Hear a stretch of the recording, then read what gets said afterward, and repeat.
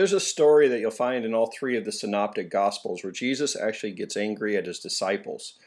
Now, synoptic is sometimes confusing to people. The word synoptic is really a combination of two Greek words. One is sin, and then we're not talking S-I-N like the sin you might commit. It's the Greek word sin, S-Y-N, which means together, and the second word is optic. It's the Greek word where we get view, hence optical lenses, optics. And so it's really a combined word that means together view or the same view. Now, it's referring to the three Gospels of Matthew, Mark, and Luke. These all contain a lot of the same stories, the same parables. A lot of times they follow the same chronological event order. The Gospel of John, it was written at a later date from a much different perspective. So when you hear someone say, oh, the synoptic Gospels say, that means that all three of those Gospels are referring or telling some story or a parable, okay? So in the synoptic gospels, now that you're also educated on the word synoptic, there's a story where Jesus actually seems upset after the disciples were unable to cast out a demon. And for me, this was a troubling passage. I couldn't understand why Jesus would be angry, especially at what appears to be a good deed. You see these disciples, they're trying to cast out a demon, they're unable to do it, and Jesus seems really upset. He's mad at the people asking him to do this. He says, you wicked and perverse generation. He tells them it's because of their little faith. He has a lot of there's something going on here that is troubling me. Every time I've ever seen Jesus get angry in the Bible, there was always some sort of righteous indignation behind it. We see him get angry when he went into the temple and there were money changers. And he was so furious, he drove them out with a whip, basically saying, you've turned my father's house into a house of commerce or a den of iniquity. Basically, whenever he's mad, there's usually a pretty valid reason. The other times we might see him mad is when he's in debates with religious leaders. A lot of times the religious leaders would be so critical of people for not following the letter of the law down to the T, where they're doing something like a good deed on the Sabbath. So Jesus often would even perform miracles on the Sabbath, which caused them to be really torn. They would say, well, look, he's doing this great miracle, but he's doing it on the Sabbath, so technically he's sinning. Or Jesus would argue with them that the Sabbath was not made for God, but was made for man.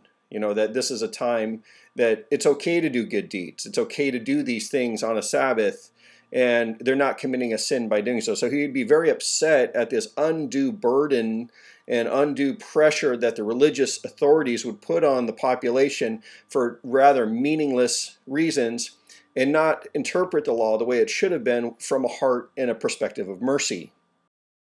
So to compound the confusion even further is how Jesus responds after this event. The disciples pull him aside and ask him in privately how come they were unable to cast out the demon. And in the three Gospels that record this event, they have varying answers. In Luke, there's no mention. He doesn't basically give them any kind of solution on how to fix this. In the book of Mark, he says that this kind does not come out except by prayer. And in the book of Matthew, it says this kind does not come out except by prayer and fasting.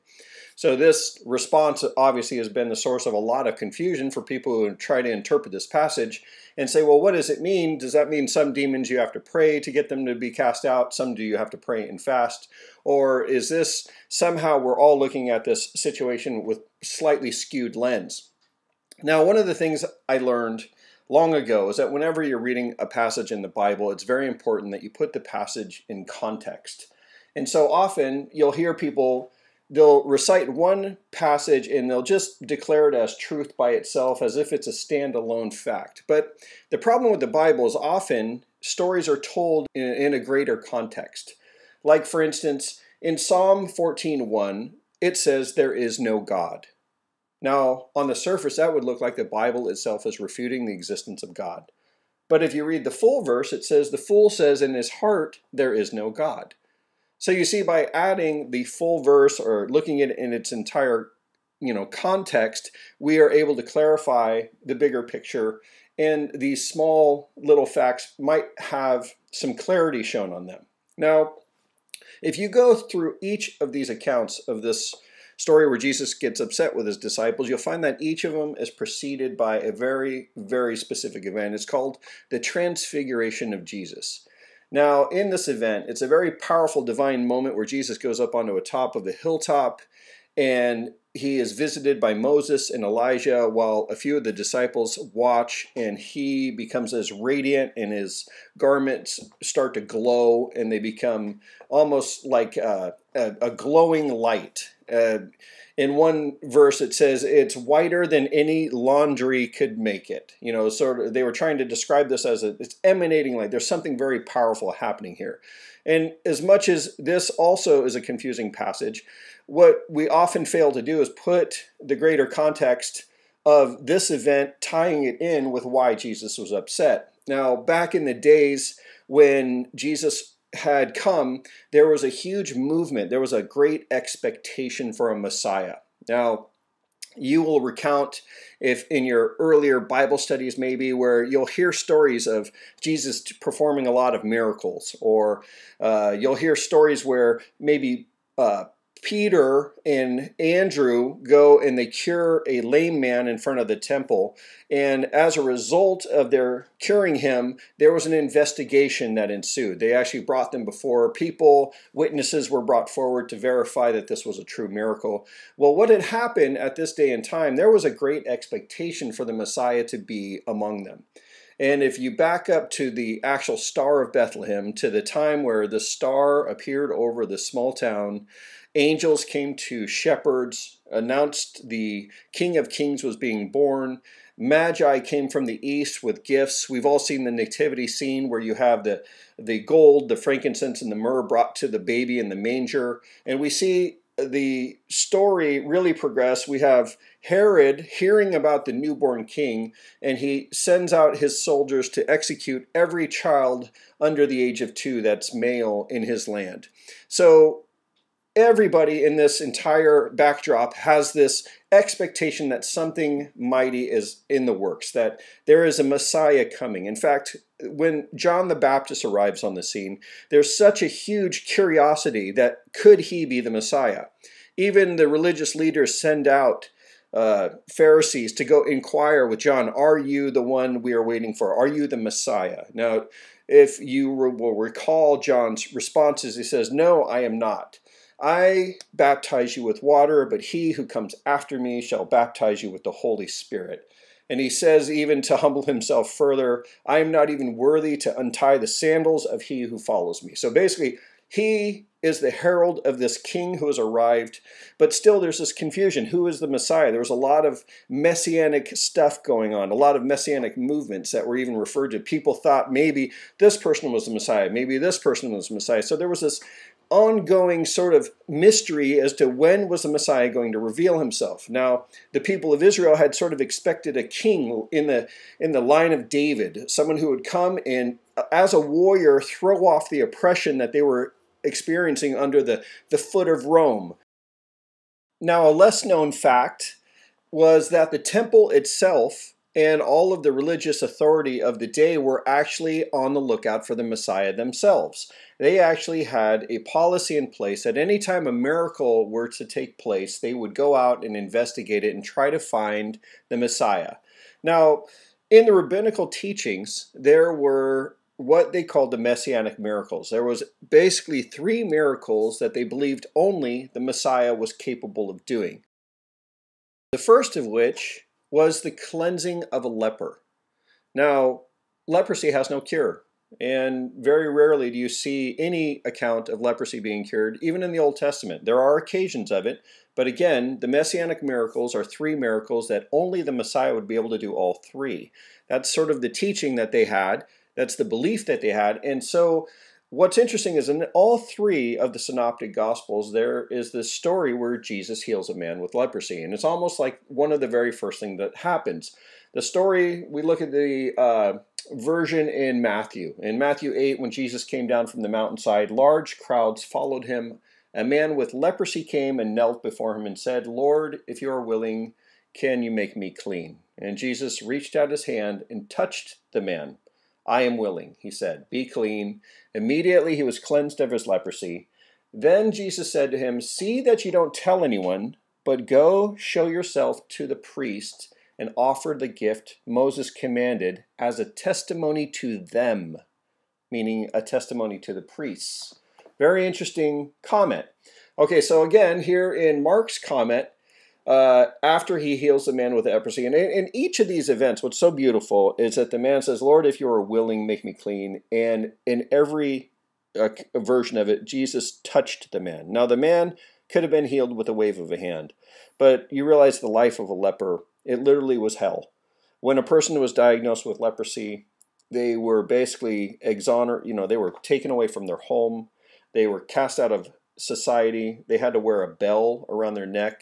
Anytime people were coming near them, they had to shout out unclean. It was basically living in hell. You were in a body that was decaying. And, we can't even fathom the misery someone who suffers with leprosy would feel. And the one thing that a human being would probably miss most of all is touch from another human, because nobody would touch them. And here, what does Jesus do in his incredible act of compassion? When he sees this person, he reaches out and physically touches him. Now, this would be such a crime if a rabbi or a Pharisee or a scribe did it, because it would be making them ceremonially unclean. Just being around or touching a leper would cause them to have lost their, in essence, religious purity. But with Christ, there is nothing that can make him unclean. Only he can make others clean. And it's so beautiful because in each of these cases, he tells the person he cures, don't tell anyone about this, but go show yourself to the priests. And even in the book of Mark, it's so beautiful. He says, go show yourself to the priest and offer the sacrifices that Moses commanded for your cleansing as a testimony to them. Again, a testimony to them. And what's interesting is we don't understand, but this was Jesus sending his calling card to the temple. This was him letting the temple know that the Messiah is among them. This is the first miracle that they're looking for. And so when he cleansed a leper and tells them to go pay your respects to the priest as a testimony to them, what he's really saying to the temple is that the Messiah is among you, that I have arrived. And this was supposed to be something kept secret. He didn't want him telling everybody across the land that he's cured him. He wanted the high priest, the actual church, to get the message first. And this is exactly what he tells the man to do. Now, the second of the three messianic miracles was the raising someone from the dead. Now, in the Gospels, we hear multiple occasions where Jesus does this. We have the famous one where he raises Lazarus from the dead. This is the one where Lazarus has been dead for days. He asks, that the people there watching roll away the stone. This is also the very passage where it's the shortest entire sentence in the Bible. It says Jesus wept, because he so loved Lazarus. And when he actually said, Lazarus, come forth, and Lazarus came out of the tomb, this was like the most popular, or the most probably widely told story of his raising someone from the dead. There's also a story in the book of Mark where a synagogue ruler named Jairus, his 12-year-old daughter died. And Jesus had basically said to them, no, she's only sleeping, and went in there and told her little girl, get up, rose her from the dead. And there's another account in the book of Luke where Jesus is stopped at a funeral procession as they were carrying the casket to a ceremony, and he had compassion on the weeping mother, and he told her to stop crying. Then he raised her son from the dead. Okay, so in the Old Testament, there's also other occasions. Elijah, the second of the prophets there, they both had raised someone from the dead. And even later in the New Testament, you have someone being raised by Peter. Even Paul rose someone from the dead. Now, it doesn't necessarily mean that the act of rising someone from the dead was a sign that you were the Messiah, but again, it was one of the three that the Messiah would be able to do, which would confirm and verify their identity. And the third of these miracles that the temple was keeping an eye out for was the casting out of a demon.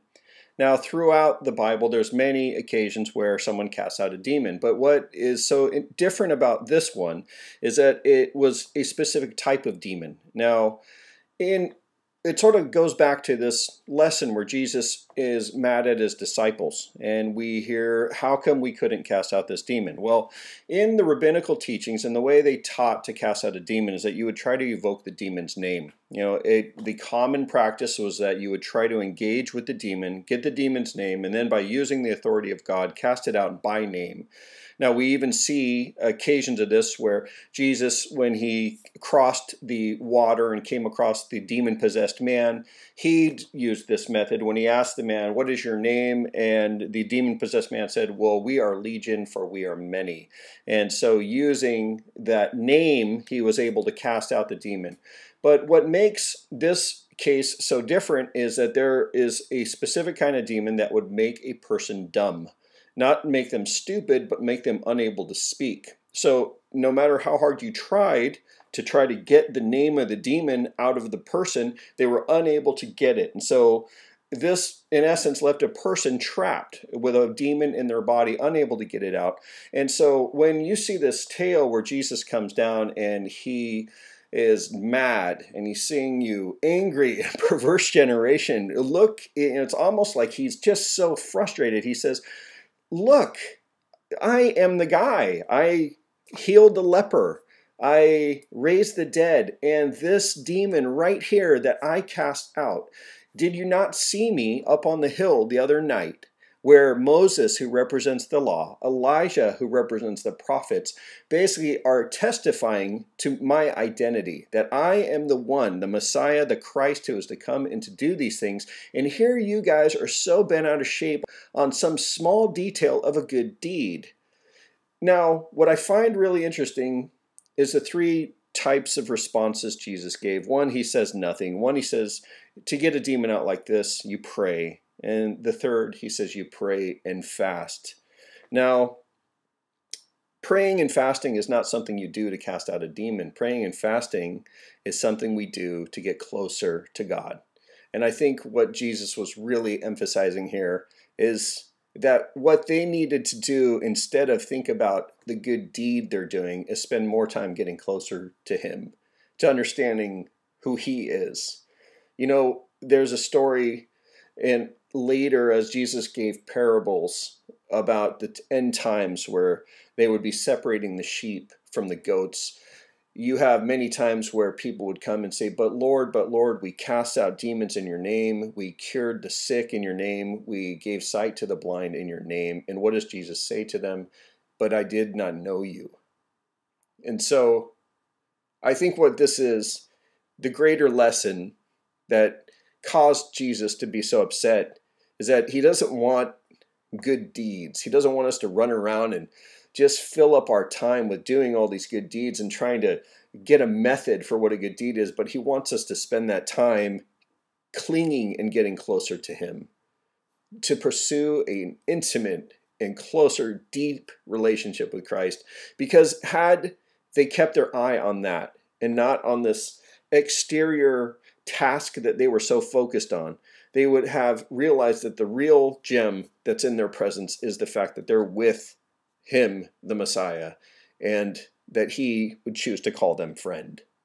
So I leave you with this now, that Lord, whoever is listening to this, that you would instill in their heart the message that you really got frustrated with these disciples about, that it's not about all the good deeds that a person might be doing, that what you want more than that is a one-on-one relationship with each of us. You want to know us so intimately that all this exterior stuff really has no bearing. Our good deeds, our good work, all the nice things we do for other people, that's all nice. But for you, what we really need to do is focus on you and our relationship with you one-on-one. And I pray this, and I pray that you will help everybody who hears this achieve that. In Jesus' name.